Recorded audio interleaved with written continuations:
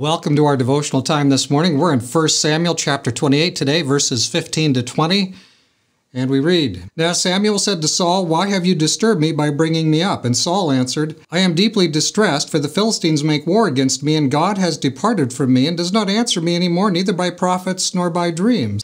Therefore I have called you, that you may reveal to me what I should do.' Then Samuel said, 'Why do you ask me, seeing the Lord has departed from you and has become your enemy? And the Lord has done for himself as he spoke by me. For the Lord has torn the kingdom out of your hand and given it to your neighbor David, because you did not obey the voice of the Lord, nor execute his fierce wrath upon Amalek. Therefore the Lord has done this thing to you this day. Moreover, the Lord will also deliver Israel with you into the hand of the Philistines, and tomorrow you and your sons will be with me. The Lord will also deliver the army of Israel into the hand of the Philistines.' Immediately Saul fell full length on the ground and was dreadfully afraid because of the words of Samuel, and there was no strength in him, for he had eaten no food all day or all night." We talked about this yesterday. This isn't really Samuel. This is a demonic spirit in the guise of appearing to be Samuel. We know it's not Samuel because for any number of reasons, we spoke of some of them yesterday. So in a divine interaction, your guilt may be brought to bear, may be brought up to you. You may feel awful. Your conscience may condemn you because you've done something wrong. But there will always come hope with it. God always is looking to redeem, to restore, to forgive, to transform, to give us hope. And so there will be hope with it. When the devil communicates with us, he will try to utterly eliminate and destroy hope. It will be entirely despair. And as you listen to this demon speaking in sort of like he is Samuel, it's interesting because there's zero hope in here for Saul. None at all. Samuel says, "Since God's not talking to you, why do you think I would talk to you if I'm really Samuel?" At the most basic level, there's no logic or rationality really operational in the mind of Saul. So then he recounts Saul's failure to be obedient and how that means he has zero hope here. And then he finally tells him that you and your sons are going to be with me. You're going to be dead. Tomorrow you'll be deceased, as I supposedly am.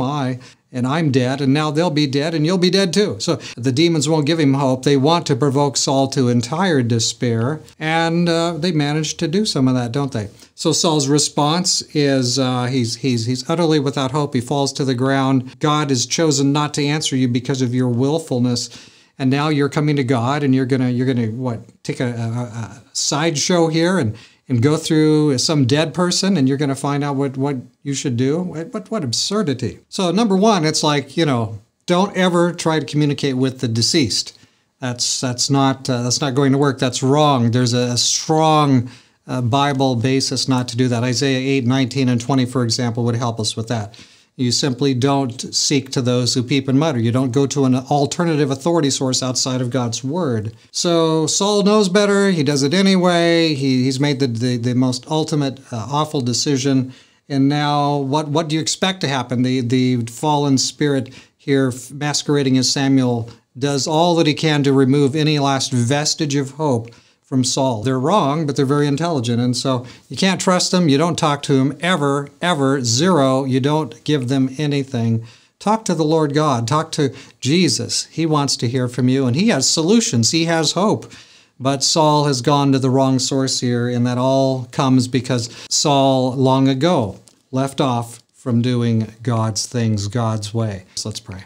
Dear Father in heaven, thank you that you have shown us a different way. Today, the lesson is by the opposite, not to do what Saul's doing here, not to listen to demonic spirits. They cannot help us. They can only bring confusion and despair.